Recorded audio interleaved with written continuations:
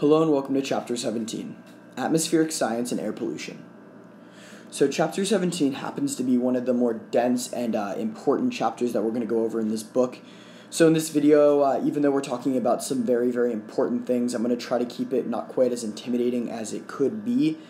But really you're going to want to have to understand air pollution and atmospheric science by the end of this because these are all very important topics. Okay, so let's just start off by talking very generally about atmosphere. So here are the main layers. We have the troposphere, the stratosphere, the mesosphere, and the thermosphere.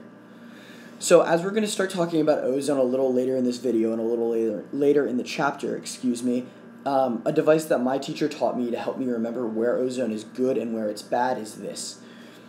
Ozone is good up high, meaning the stratosphere, and bad nearby, meaning the troposphere. So if you have ozone in the troposphere, it's pollution, but if you have it in the stratosphere, it's a protective shield.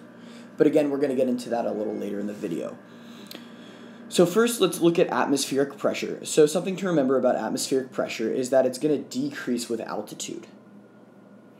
Okay, also the atmosphere is responsible for changes in the weather and the climate. Let's make a differentiation between weather and climate first. So weather is an atmospheric condition over a short period of time versus climate, which is an atmospheric condition over a larger area and over a longer period of time. So within weather, there are a few key terms to look over. In simple terms, there's a general front, and then there's a warm and cold front, as well as high and low pressure systems. Okay, now let's discuss something known as a thermal inversion, which is a very important thing to understand. So here we have a normal pattern and an inversion pattern. So as you can see in the normal pattern, you have warm air on the bottom, then cool air, and then cooler air, so there's a nice flow. However, during a thermal inversion, you have cool air trapped by warm inversion air with cool air again on top. So let's break this down. Take a city such as LA or Denver. These cities are surrounded by mountains, and so they're in a valley of sorts. So basically what happens in this valley is this dense cool air is stuck closer to the ground, trapped in by this warm inversion layer of air, which is thus trapped in by this cool air. So basically what happens is this creates photochemical smog, which we're going to also talk about later in this video. But all of this pollution is trapped, and so that's why you get like a thick smoggy haze in somewhere like LA. Okay, let's move on to wind. So wind patterns happens to be one of the more confusing topics in environmental science, just because there are so many different ways that wind move. So basically, we're just going to go over it briefly in this video, but your book is a good resource if you need more depth. Here's the simple way that wind flows around the globe. Basically, on top you have the polar easterlies, then the westerlies, trade winds, the equator, more trade winds, the westerlies, and the polar easterlies again. And then also, around the equator here, there is something known as Hadley cells, which is a term that you should know as well. And again, wind is very confusing, and it's kind of hard to describe in this video, but again, your book is a very, very good resource, so you can refer to that section if you have any questions. Okay, so now let's take a look at outdoor air pollution. So when looking at outdoor air pollution, there are both natural causes and anthropogenic causes. And if you haven't become familiar with that word anthropogenic yet, it's basically just a fancy sciencey way of saying human caused. So let's look at a natural pollutant. That could be, for example, a volcano or a fire. So those are creating smoke and a lot of soot going into the air, but they are natural causes. Compared to an anthropogenic cause, which could be anything from pollution from factories or driving cars or really anything. Okay, so now let's break up the difference between a primary and a secondary pollutant.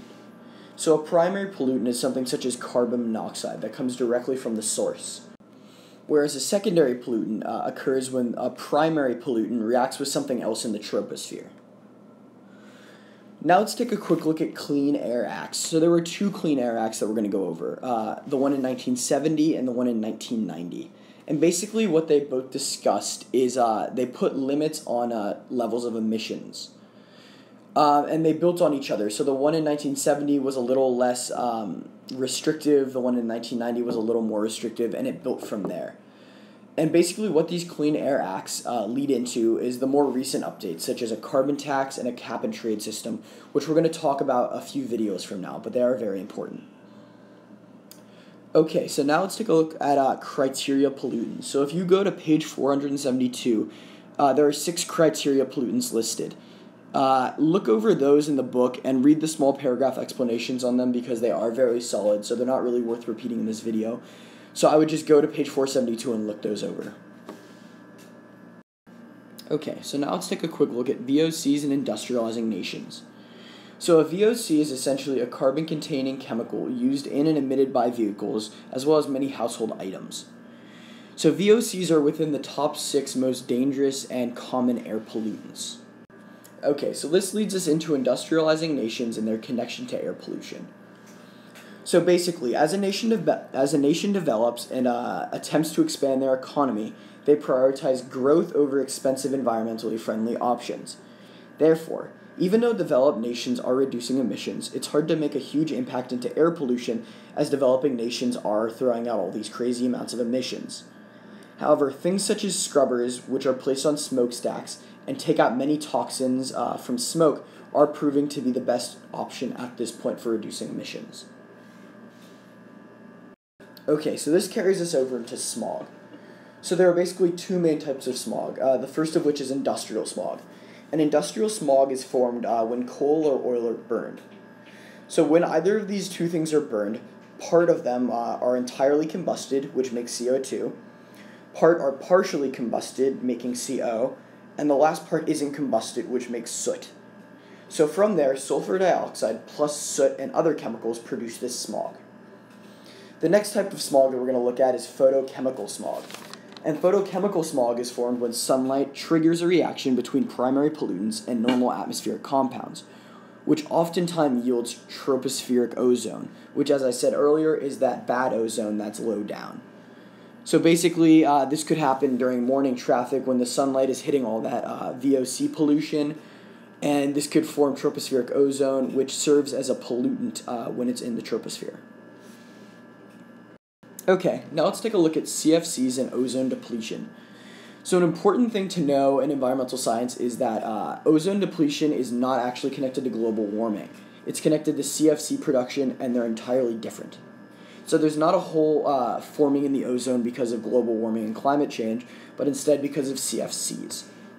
So a CFC is basically a chlorofluorocarbon, which are man-made and used to be in hairsprays, refrigerators, air conditioner, cooling fluid, etc. However, they're not used anymore. So there was something known as the Montreal Protocol, which phased CFCs out of production. However, chlorine forms with ozone molecules, and due to the reaction, continually restarts the process over and over again. So even though we aren't releasing any more CFCs into the air, the same level of damage continues to occur because CFCs aren't leaving the stratosphere, which is causing a thinning of the ozone overall all around the world, but more specifically, it's getting the thinnest over Antarctica.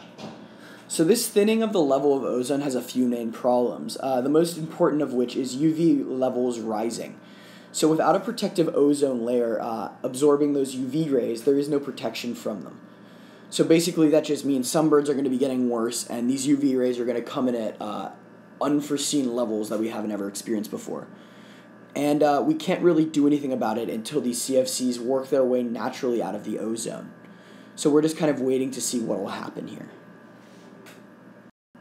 Okay, so on the topic of air pollution, let's talk about acid deposition. Basically, think of acid deposition as acid rain, which I'm sure you've all heard of before. But basically, how that forms is when sulfur dioxide and nitric oxide are morphed into sulfuric acid and nitric acid. Then they fall to Earth as precipitation. Basically, this is bad because it contaminates soil, water, and just kills ecosystems because it's acidic rain essentially falling onto the ground. This has begun to be counteracted by things such as like the Clean Air Act and other policies against air pollution, but really it hasn't been solved, and it won't be solved until we reduce those levels of air pollution. Okay, so the book also goes into a description of some indoor air pollutants, such as cigarette smoke and radon. So we just discussed these toxins a couple of videos ago, so I'm not going to make a whole slide on them, but do keep in mind that indoor air pollution is just as big of an issue as outdoor air pollution. Okay, conclusion. So air pollution is detrimental and has lasting effects. But until green energy becomes inexpensive and more practical, it's going to be hard to truly counteract.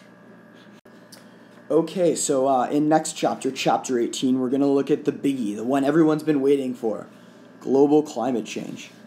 Okay, so thank you, and I'll see you next time.